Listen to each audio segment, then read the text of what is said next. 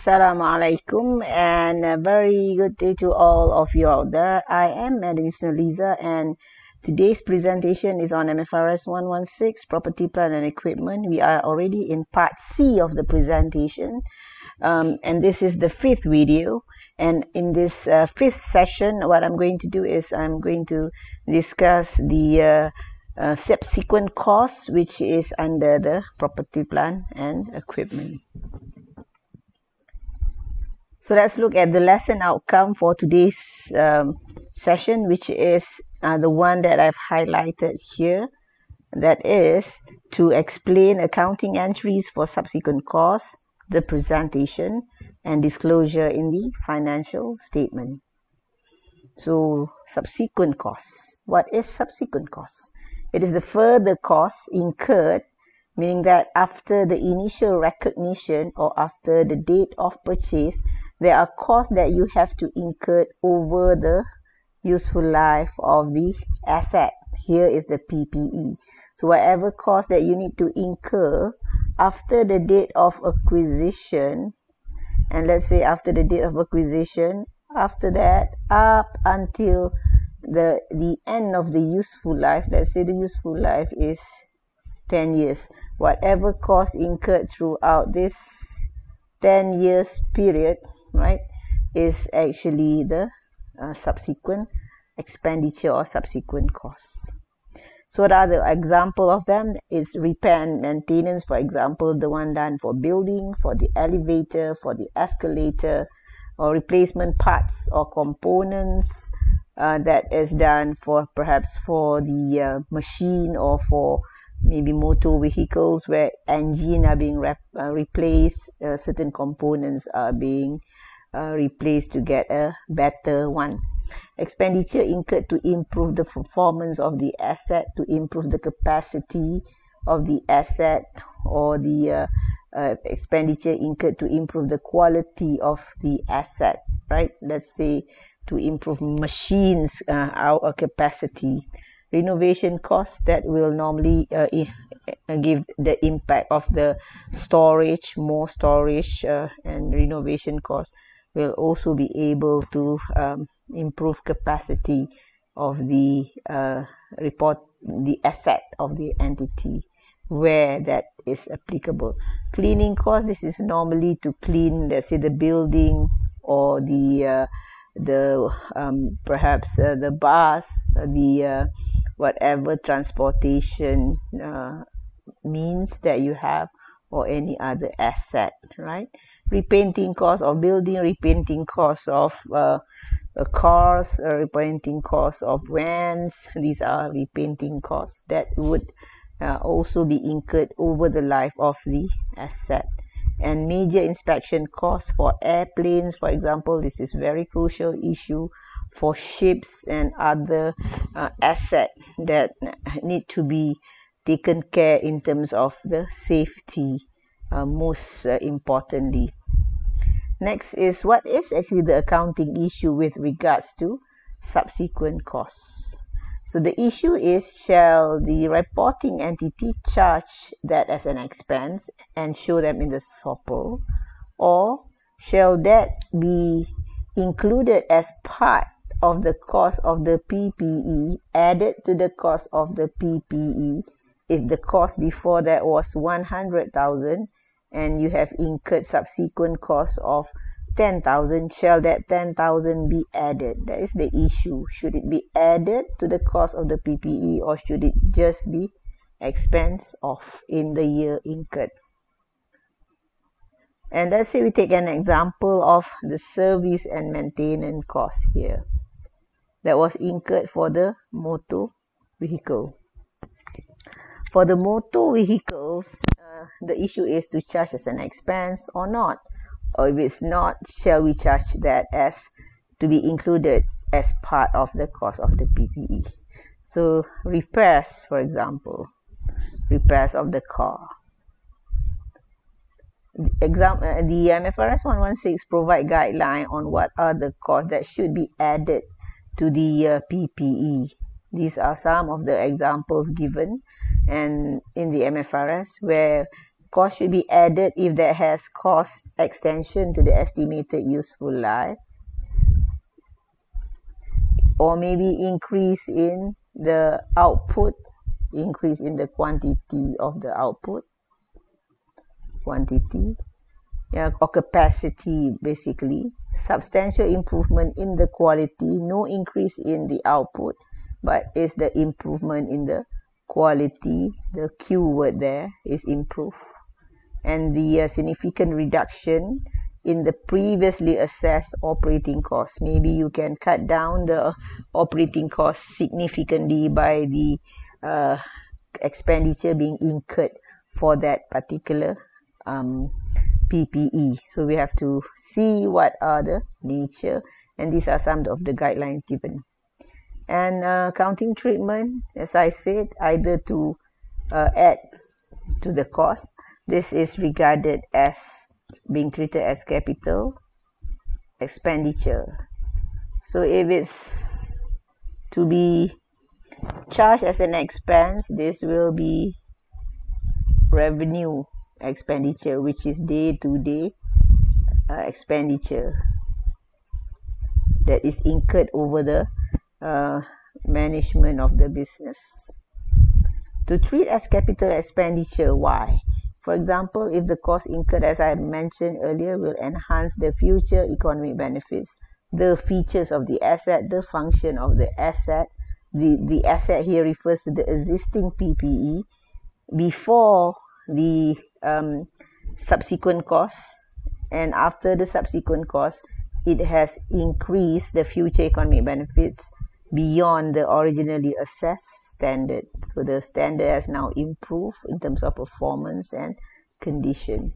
So if that is the case, it should be capitalized. Capitalized means to add or included as part of the cost of the PPE. Next is the accounting treatment for capital expenditure. We shall look at this example 1, which is about a company called Gajus Berhad, and the year end is 30th of June 2006. The company provides courier services, and they now incur the cost of 60,000 to renovate the building. So renovation of the building, where the renovation will be able to cater for the need of increased storage for meals and parcel. So there is need for that, and renovation will be able to provide more spaces for this operation, and therefore there will be more delivery being done because there are more meals and parcels can be stored in the company. So that will generate future economic benefits by way of the service revenue. So that is the situation, and advise the company on the accounting treatment. Advice should be what you have to write, and that should be in the light of Mfrs 116 guidance. And this is to advise what should be done with the renovation costs in terms of accounting treatment. So the advice, to advise the company on the accounting treatment. Before we give the advice, the renovation is regarded as capital expenditure. Yes, because it will provide space to the company and it will improve the capacity of the building. And therefore, in terms of journal entry, this is going to be added to the building. Added means you are going to debit the building with 60,000, and this will be credited to the bank or to the payable 60,000. So when you do this, this is what we meant by being added to the cost of the building. Let's say before that the building has a cost of let's say 800,000. So now with the addition of 60,000, it will be 860, and that is being added to the cost of the building initially. Renovation has enhanced the value. So this is actually providing reason why you say it is treated as capital expenditure. These are the reason. It enhanced the value of the building by providing more spaces, and because of that, that has increased the future economic benefits of the building beyond its originally assessed standards because there are more storage being provided now. Therefore, you need to make a conclusion. This cost should be capitalized as part of the cost of the building. So if you were to imagine the statement of financial position under the non-current asset by the end of that particular year, there will be a PPE, and this PPE shall add the 60,000 here. So if my example earlier I put 800, now it becomes 860 because 800 plus 60. So 860 means the cost is being capitalized as part of the cost of the PPE. Next is the next option. Should we treat the subsequent costs as capital expenditure? That was the case. Example that has been given, and now is to treat as revenue expenditure. What is the situation? Normally, these are being treated as revenue expenditure if that is just being incurred to maintain the current level of the future economic benefit to maintain. And that is not trying to improve further the working condition or trying to improve the capacity. It was just to ensure that the PPE will be in proper working condition. So it's normally not to improve significantly or enhance the future economic benefits.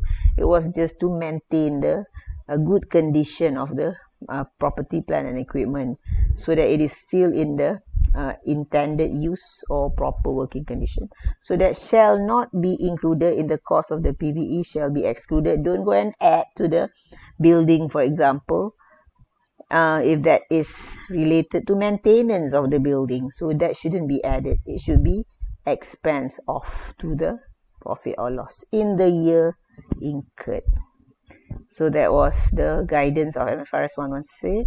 And here is example 2 to illustrate that. Is the company that still provide the delivery service where the van is the asset and it was used to deliver the documents and parcels. And the van now incurred some service and maintenance costs.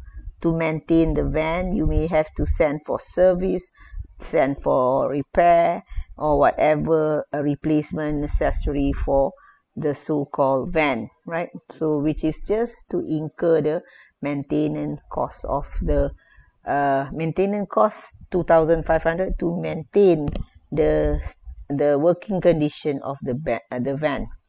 And the question is, explain the accounting treatment. Before I explain the accounting treatment, in terms of what you see here, it is just to maintain. Maintain means it will not improve or enhance the working condition or the performance beyond the existing capacity. So this is the van. So therefore the service and maintenance was just incurred. That the amount was how much just now? 2,500 was just incurred to without enhancing the performance or function of the van. So that was just to ensure the van is in proper working order. So it will be treated as revenue expenditure. In terms of journal entry, accounting entries, that will be debited to service and maintenance, and that will be 2,500 debit, and this will be shown or reported in the current year statement of profit or loss, and it will be credited to the bank. If it's an accrued expenses, it will be credited to the accrued service and maintenance. And here means this is actually being excluded from the cost of the PPE. So meaning to say that in the statement of profit or loss, that will be shown under expenses, admin expenses, and that admin expenses that we have already calculated just now was 2,005. It would be the service and maintenance costs, right? That is what happened. and therefore service and maintenance costs should not be included in the initial cost, which means that it is excluded, but must be recognized in the statement of profit or loss as expense in the year incurred. So there is no addition to the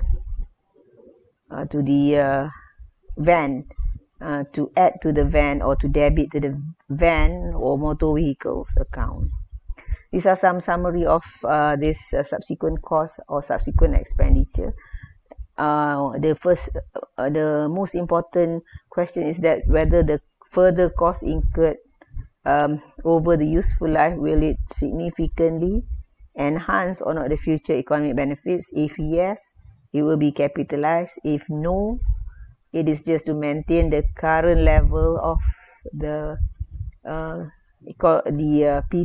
You are just going to treat it as capital expenditure, and because of that, it will not be capitalized. And here it is capitalized. Capitalized means it becomes part of the cost. It is being included.